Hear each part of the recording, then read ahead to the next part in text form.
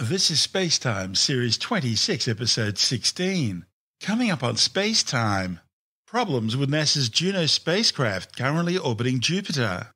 NASA's Perseverance rover completes the Mars Sample Depot. And that Green Comet we spoke about the other week, well, apparently it's grown an extra tail. All that and more coming up on SpaceTime. Welcome to SpaceTime with Stuart Gary. Mission managers are evaluating an issue with NASA's Juno spacecraft, which is on an extended mission orbiting the giant gas planet Jupiter. They're trying to determine why the majority of the images taken by the orbiter's Juno cam weren't acquired during last month's Jovian flyby. The data received from the spacecraft indicates that the camera experienced an issue similar to one that occurred on the previous close encounter with the gas giant in December. Back then, mission managers saw an anomalous temperature rise after the camera was powered on in preparation for the flyby. However, the January 22nd flyby saw the same issue persist for far longer, 23 hours, as opposed to just 36 minutes for the December close encounter. This left the first 214 Juno cam images planned for the flyby totally unusable. As with the previous occurrence, once the anomaly that caused the temperature rise cleared, the camera returned to normal operations, and the remaining 44 images were of good quality and quite usable. These were the mission's 47th and 48th flybys of Jupiter. Mission managers say the Juno cam will remain powered on for the time being, and the camera appears to continue to operate nominally. Juno cam is a colour visible light camera designed to capture images of Jupiter's cloud tops. The camera was originally designed to operate in Jupiter's high-energy radiation environment for at least 7 orbits, but as you can see, it seems to have survived an awful lot longer. Juno was launched back on August 5, 2011 from the Cape Canaveral Space Force Station in Florida aboard an Atlas V rocket. The Lockheed Martin-built spacecraft was designed to study the chemical composition of Jupiter's immense atmosphere and cloud tops, peering deep below the obscuring cloud structure to probe convection currents and the deep engines driving its circulation patterns and spectacular surface weather features, cyclonic storms, and iconic salmon and cream-coloured atmospheric bands. Juno is also measuring Jupiter's gravitational field in order to better understand the internal structure of the solar system's largest planet, as well as its magnetic field, its polar magnetosphere, and its auroral activity. Jupiter is the largest planet in the solar system. In fact, other than the Sun, it contains more mass than the entire rest of the solar system combined. So, by better understanding how this Jovian gas giant formed, scientists can learn more about the formation of the rest of the solar system as well. The 3,625-kilogram probe achieved Jovian orbit insertion on July 5, 2016. It's in a highly elongated polar orbit designed to avoid as much of Jupiter's damaging radiation belts as possible. The orbit allows the spacecraft to swoop down and skim just 3,400 kilometres above the swirling Jovian cloud tops, before being taken back out to more than 8.1 million kilometres.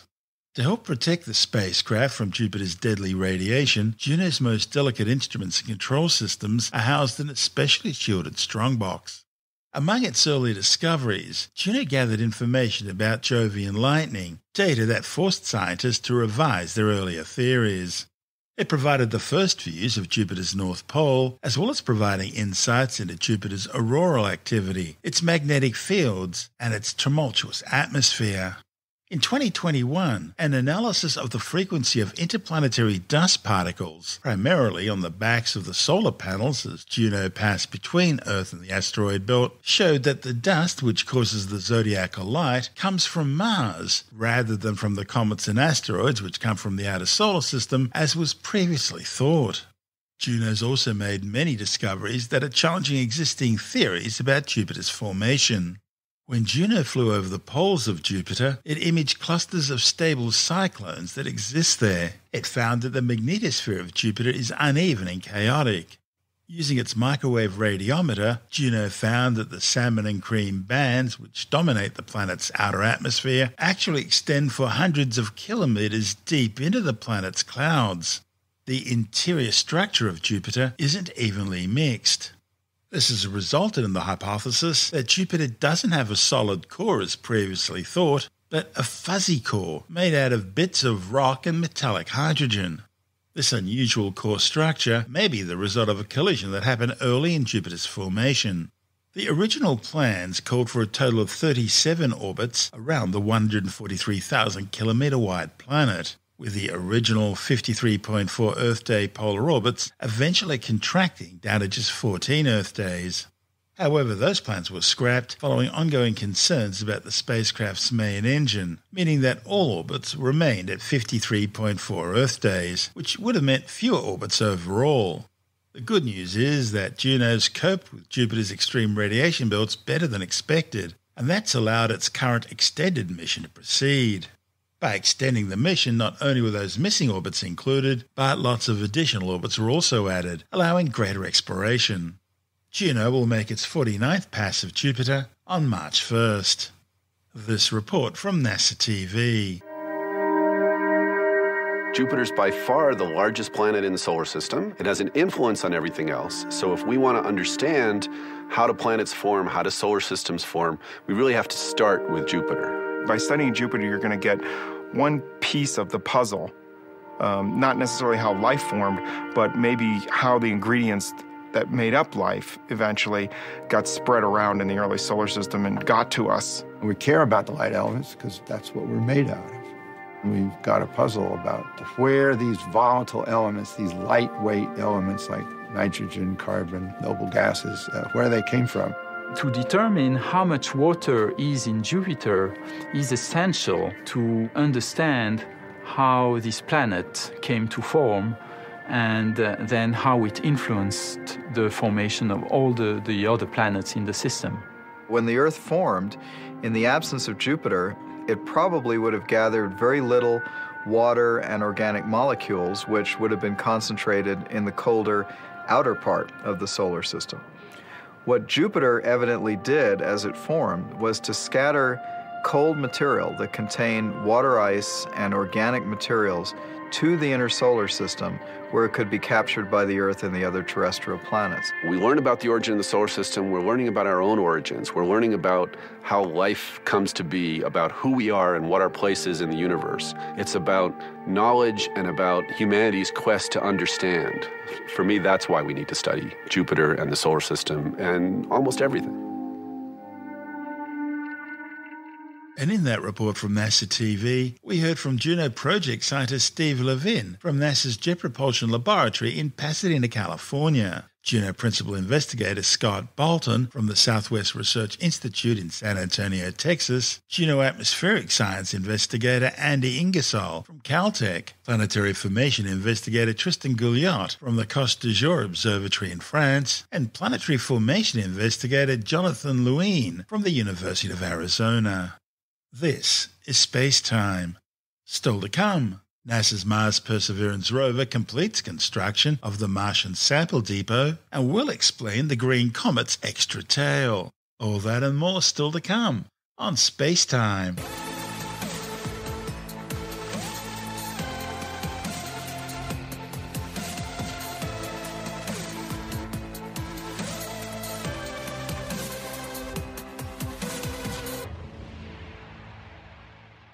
NASA's Mars Perseverance rover has now completed its construction of the Mars Sample Depot on the surface of the red planet. 10 sample tubes containing an amazing variety of Martian geology samples have now been deposited on the Martian surface, thereby providing a backup to the 10 identical samples in the cache aboard the Mars Perseverance rover, which are destined for eventual transport back to Earth.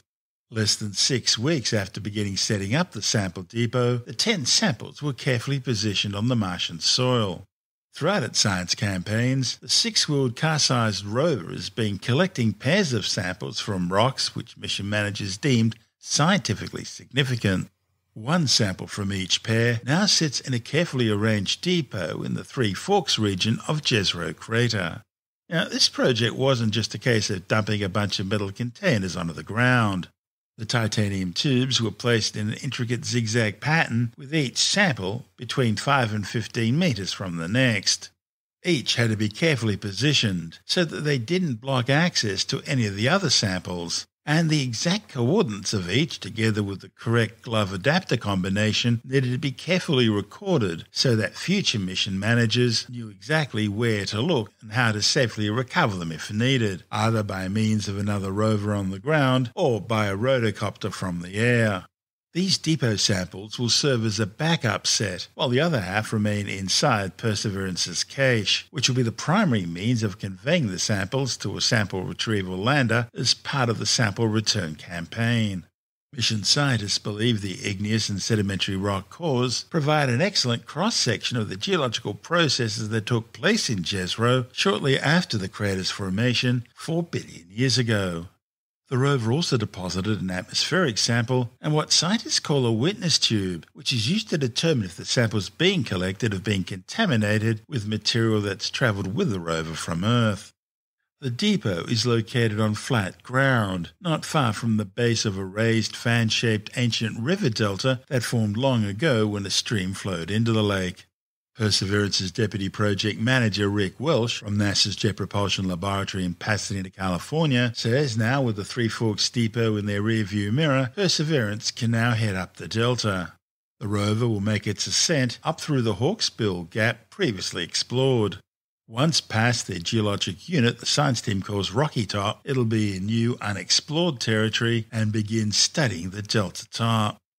Passing the Rocky Top outcrop represents the end of the rover's Delta Front campaign and the beginning of the rover's Delta Top campaign because of the geologic transition that takes place at that level.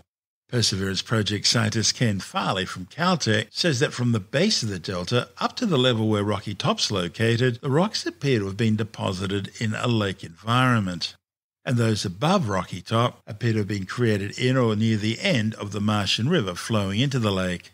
As Perseverance ascends the delta into the river setting, scientists expect to move into rocks that are composed of larger grains, from sand to large boulders.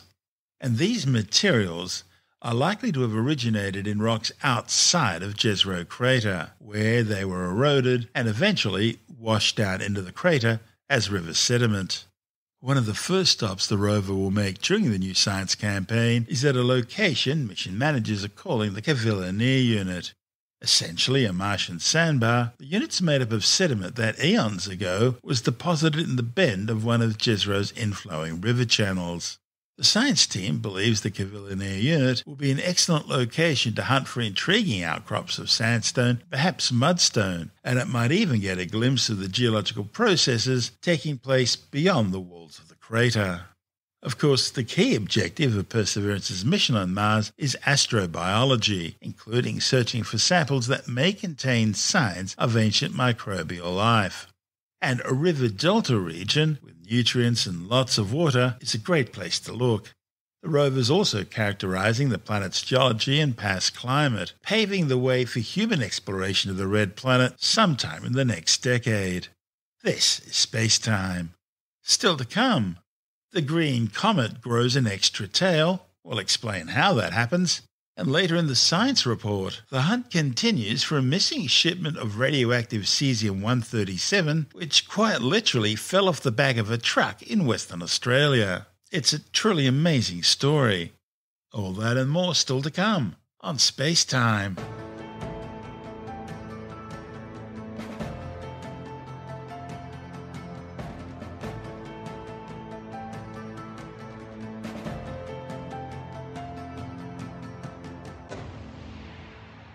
A couple of weeks ago, we reported on a spectacular green comet, C2022E3ZTF, which has just streaked past the Earth and is now back on its way to the dark outer reaches of our solar system.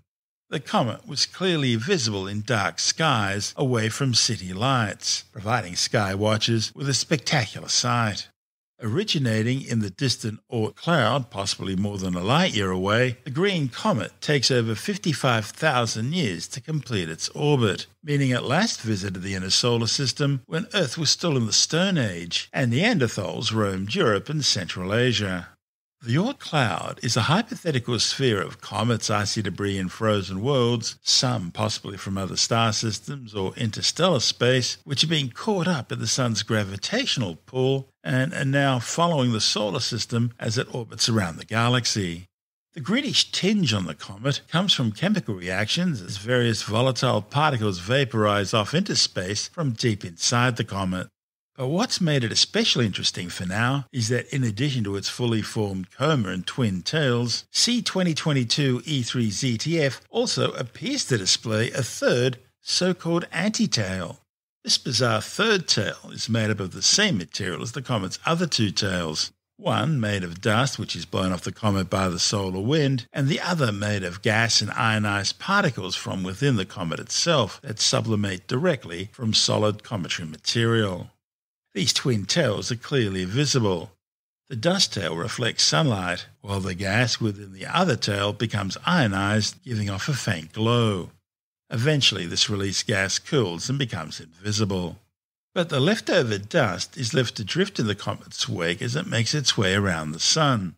And that's where the anti-tail comes in. See, it's not actually part of the comet itself, but it's an optical illusion caused by the Earth passing through the comet's orbital plane. And that causes some of this dust to be re-illuminated by the Sun, appearing as a bright streak, which can look like it's streaming out of the comet in the opposite direction to its tails, depending on the comet's trajectory and orientation. This is SpaceTime.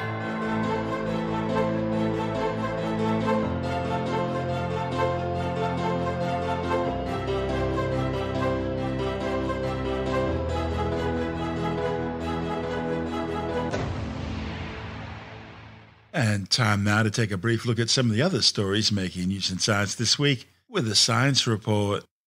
Well, the big question today is, how does a radioactive shipment of Caesium-137 just quite literally fall off the back of a truck? The Caesium-137 was inside a tiny 6x8mm button-sized silver pellet, smaller than a 5-cent coin.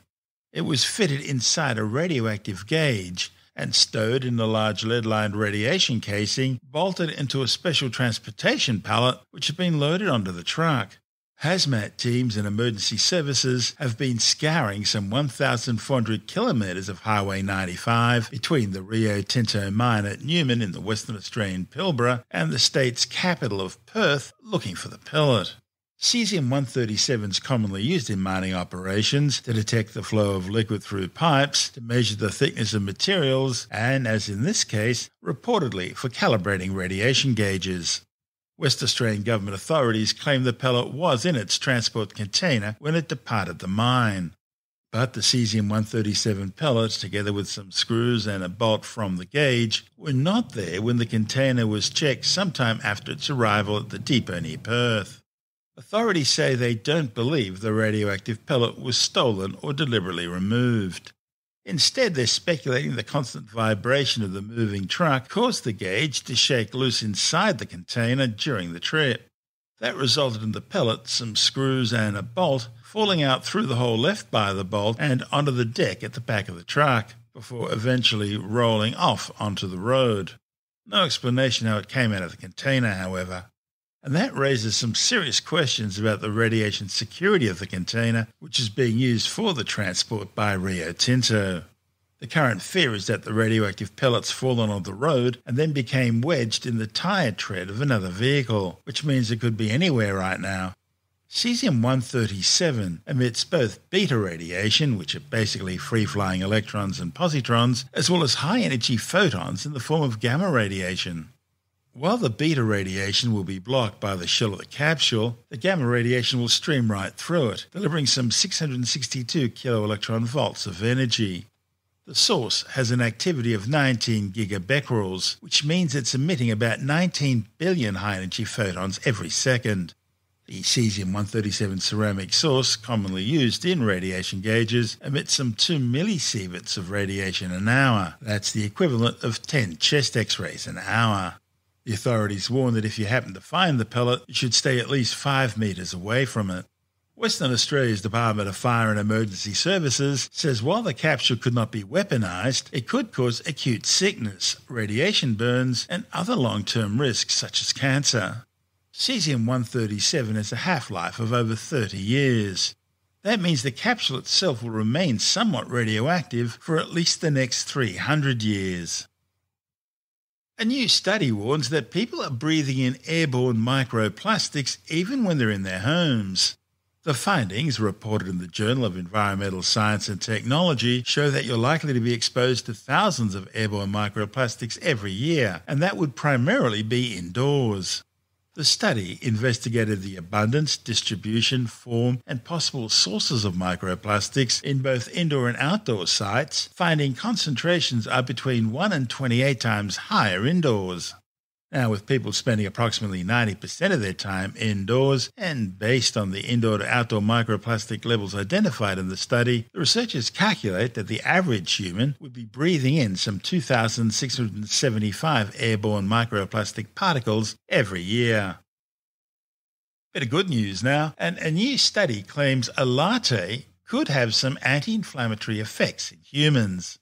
Scientists from the University of Copenhagen say a combination of proteins and antioxidants found in coffee with milk seems to double the anti-inflammatory properties in immune cells. Whenever bacteria, viruses, and other foreign substances enter your body, your immune system reacts by deploying white blood cells and chemical substances to protect you. The reaction, commonly known as inflammation, also occurs when you overload tendons and muscles, and is characteristic of diseases like rheumatoid arthritis. Antioxidants, known as polyphenols, are found in humans as well as plants, including fruits and vegetables. Now, in their study, the researchers investigated how polyphenols behave when combined with amino acids, the building blocks of proteins. Their findings, reported in the Journal of Agricultural and Food Chemistry, show that polyphenols react with amino acids, causing an enhanced inhibitory effect on inflammation in immune cells. The authors observed that immune cells treated with a combination of polyphenols and amino acids were twice as effective in fighting inflammation as cells which had only had polyphenols added to them.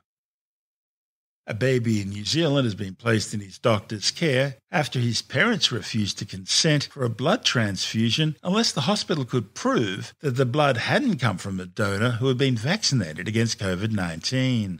Tim Mendham from Australian Skeptics says New Zealand's blood service has received growing calls from anti-vaxxers demanding non-vaccinated blood. There's been a couple of cases recently of parents of young babies refusing or preferring not to give transfusions to their babies for surgery unless the blood is proved to be unvaccinated. The fear they claim is that vaccinated blood gives off COVID or anything else that can affect their child. Now, there was one particular case which got a lot of publicity of a 6-month-old baby. The parents sort of refused to have vaccinated blood transfusion. The doctors took it to court, and the court gave temporary guardianship to the doctors and surgeons and things, who then performed what was urgent surgery. It had to be done in the next day or so. So there was no time to mess around trying to find unvaccinated blood. Not that the blood is actually classified that way by the blood banks. Anyway, so the surgery happened. It was fine. It happened. But it's not the only one. There's been, as I said, a second one about a week later in New Zealand was doing the same thing. They refused to sort of sit around and get guardianship. They were going to take their baby to India, where they would get safe blood, in quotes. I don't know if India's the place to do that, whatever. But yeah, they were flying overseas to try and find a place where they could get unvaccinated blood. And apparently this has been a thing that's been going on at least for a lot of 2022. Around the world, various places, people have been asking for unvaccinated blood, even though there is no scientific evidence that vaccinated blood is dangerous to pass on any sort of COVID-related diseases. It's a strange phenomenon. It's just part of the anti-vax movement. It's part of the hysteria and scare tactics that have been promoted by the anti-vaxxers on any particular thing they can name. Of course, lately the trend has been blaming deaths of famous people on their being vaccinated, basically creating anyone who died recently, saying, see, vaccination. That's the trouble. The vast majority of people are vaccinated, so trying to find unvaccinated blood for a start is difficult. There's an ethical issue about what's called distributive justice, I think it is, where you can only go so far in demanding your rights, and then you start interfering with the ability of the system, if you like, to look after everybody equally. So if you're saying you have to have unvaccinated blood and you send the hospital blood bank scurrying around trying to find it, it's basically taking resources away from other people. So you can go so far in your rights, in quotes, but not to the effect of actually harming other people. I think it was a big thing not all that long ago of people actually stockpiling their own blood supplies to make sure it's pure for future use. That's right. There were also cases of people stockpiling their blood in case they caught HIV later on and had to be tested to see if they could participate in social activities or sport and that sort of thing. The fact that you're vaccinated, all that's doing is teaching your body how to make the antibodies needed, and the original vaccination material disappears in a couple of days anyway. That's right. That's right. It's not a live virus that's being injected into you. That's Tim Mendham from Australian Skeptics.